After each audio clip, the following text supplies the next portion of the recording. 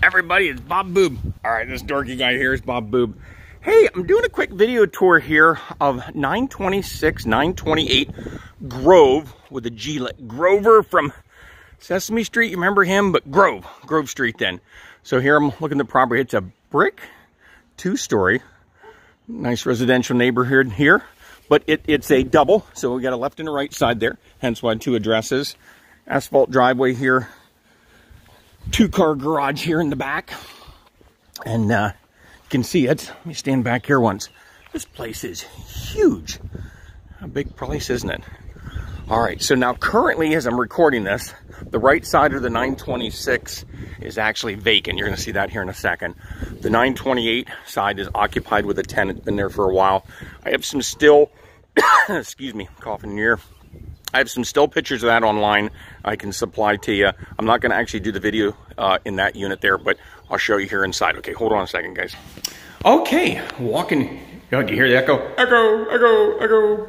All right, I'm having fun. Are you guys having fun? I'm having fun here showing you guys this house, this property here. Okay, so big room, you can see freshly painted, beautiful wood floors here. Oh, size-wise, I'm gonna probably say 6'12". You're probably 14, 15 across, kind of big square right here. Of course, there's a square behind the camera, huh? Me. Big dining room area. You can see lots of windows right in here. This is the southern side of the property, so getting lots of sunlight in here. Matter of fact, the power's not on here actually as I'm doing this video, and this is all the natural lighting coming in the property. And we walk in, you can see the kitchen had some remodeling work and big windows, but they kept, they kept the old stuff. So this is a built-in, cabinet here. So it's got the old woodwork. So that's really cool.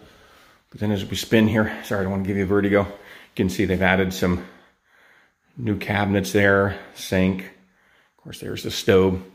Because originally, this place was just this. It was just what they call like a pantry kitchen. But so they left that. So what do they call that? Eclectic. We're keeping some of the old with some of the new, that sort of thing. But a lot of storage space. I thought this could also make a good spot if somebody wanted to add a half bathroom. Because on the other unit, like this house has, or this side I should say, has 1 full bath, which I'll show you in a second. But the other side actually has a bath downstairs and a bath upstairs. So that one actually has 2 full baths. But they took this space on the other side and made that into a bathroom. Now let's see what else here to show you. So there's a back room here. So this is like a nice storage or mudroom area. I suppose that could be maybe worked in that bath too. But you know what? I'm right here by the back door. Let me push pause. Let me show you the backyard here quick. Hold on, guys. Okay, so this is that 2-car garage that I showed you a little bit earlier. Here's a gate that you can get into the backyard area. And so here you have separate meters for your electric, separate meters. I think this has, you know what? I can't remember what the heat is in. I better not tell you wrong on that. But it's a fenced in backyard area here. Now here we're coming around to that other side. There's some goodies here that are the tenants. But here, this is all fenced in. So I suppose if you have kids or pets or you just don't want anybody in your yard, it's all fenced in for you. Let's take a look here. That's the yard area, garage door. And, okay, so you can see there. And again, this place just huge.